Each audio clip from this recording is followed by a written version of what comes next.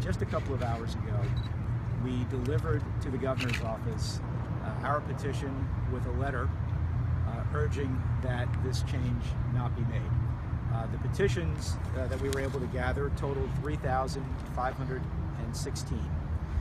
They are residents from throughout Bucks County, and they are people who understand what's at stake here.